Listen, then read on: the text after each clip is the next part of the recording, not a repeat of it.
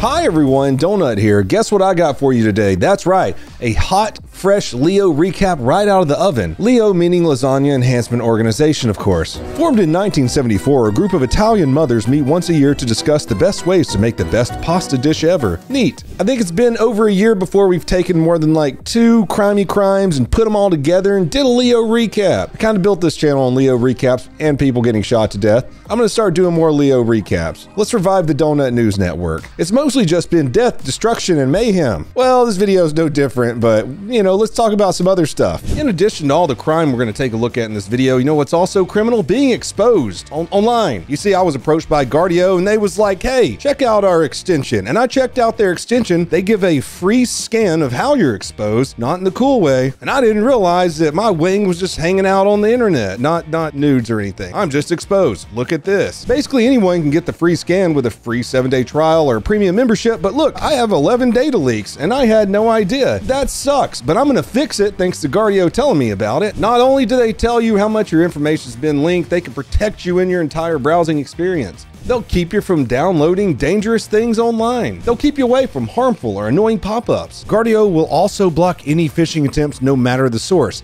That includes email, social media, Google, or anywhere else, so you can browse the web without worrying. And as you saw a couple seconds ago, they'll tell you when your information is leaked on the internet. I'm gonna go change all my passwords now. Thanks, Guardio. A personal story that came to mind with this is, you know, I had to work with skims and things like that all the time as a police officer, and old people, they click on f***ing anything. Imagine if you installed Guardio on their browser. You could probably save them a bunch of time and trouble and confusion, because we know they're already confused. Don't make it worse. Get Guardio. Cool thing too is, if you get it, 5 family members can have it. That means you, mom, dad, girlfriend, Nana. Think about your Nana. Protect yourself from malicious pop-ups, malware, phishing, a bunch of other malicious shit on the internet by going to guard.io/donutoperator. By going to that link or clicking it in the description below, you're gonna get 20% off your monthly subscription. Or if you want to, just do their 7-day free trial. Think about yourself and Nana having a clean and secure browsing experience today by going to guard.io/donutoperator. First up, the cartels down there in Mexico do some really crazy stuff like cutting people's face off, like that movie in Face Off where they took a man's face off.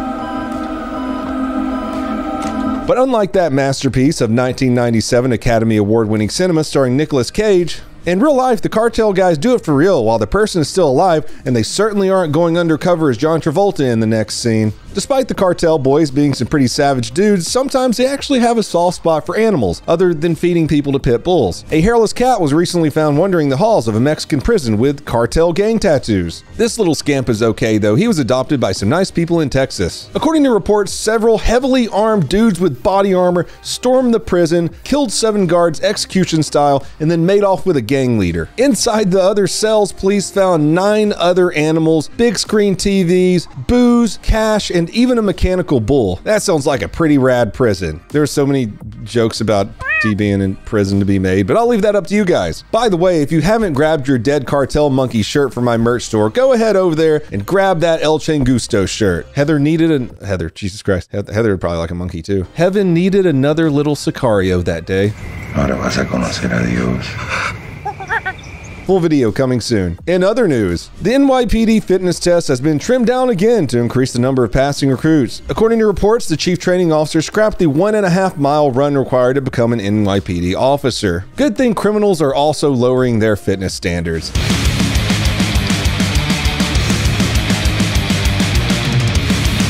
I have an idea. There's a deep, dark place that I haven't been to in a while that's not your mom. Let's check out the Protect and Serve subreddit to see what the fine officers over there have been doing while patrolling the mean streets of Reddit. Oh, we're actually going to talk about this in a minute. Pursuit policies.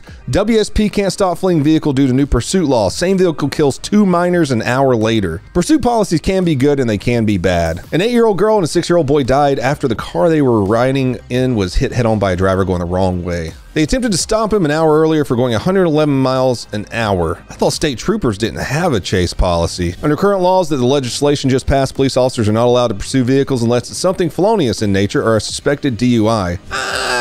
You guys couldn't be like, that's probably a DUI right there. Just go get them later. Well, they did after they killed 2 people. Like I said, pursuit policies can be good and bad. You'll see some bad here in a minute.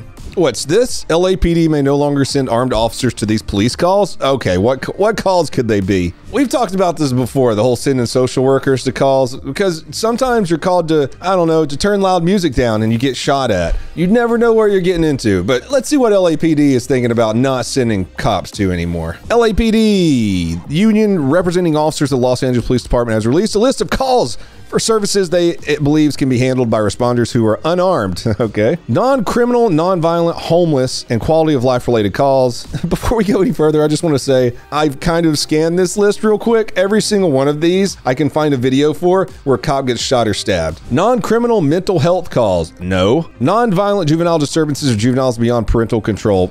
Like won't go to school.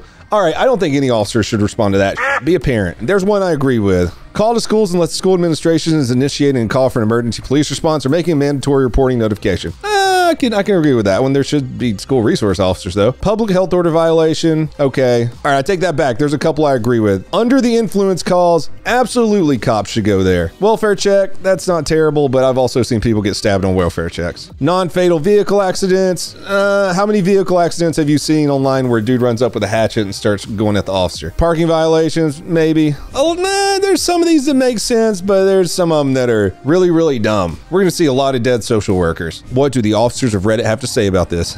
Work with a dude covered in scars because of a call that would check a few of these boxes. Welfare check on a guy acting where, hey buddy, you okay? Gets stabbed 10 times. One of these calls in the article is a welfare check. About a year ago, 2 deputies I knew were ambushed and killed at a welfare check by a guy who'd killed his parents and was waiting on officers. A third officer from the city was shot in the head trying to reach the wounded, and it was what they'd consider non-criminal. The mom just hadn't shown up for work and wasn't answering her phone, and a concerned coworker called it in. Like I said, dude, even the simplest call can end up in something pretty gnarly. Oh, look, they're saying just what I'm saying. How long before one of these unarmed responders gets shot and killed? Any guesses? Okay, protect and serve. What else you got going on today? Spotted Crown Vic in downtown BK a few nights back. They're still out there.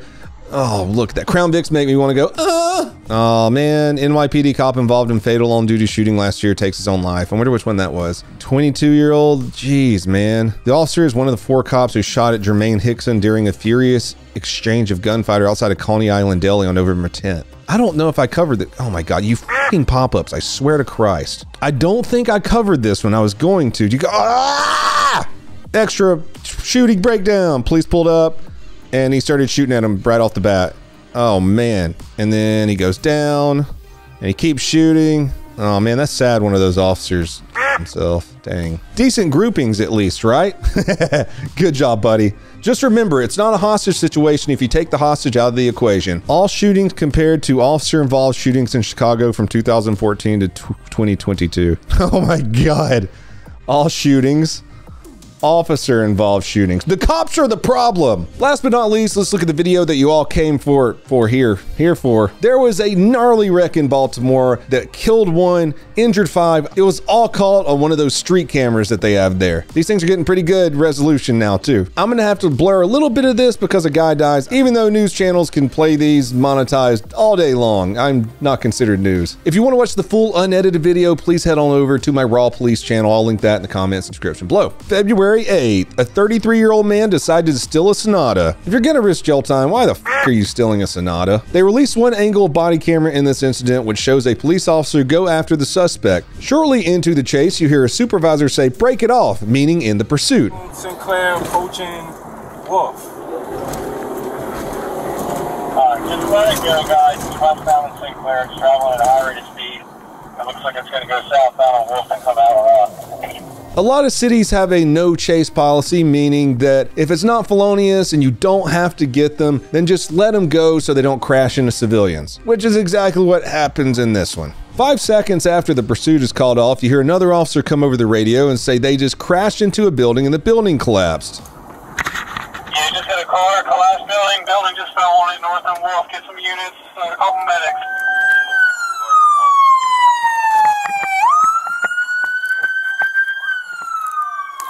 Let me see it! Let me see it! Let me see it! Let me see it! Let me see it! Let me see it! Let me see it! Now we're going to take a look at that street cam I was talking about.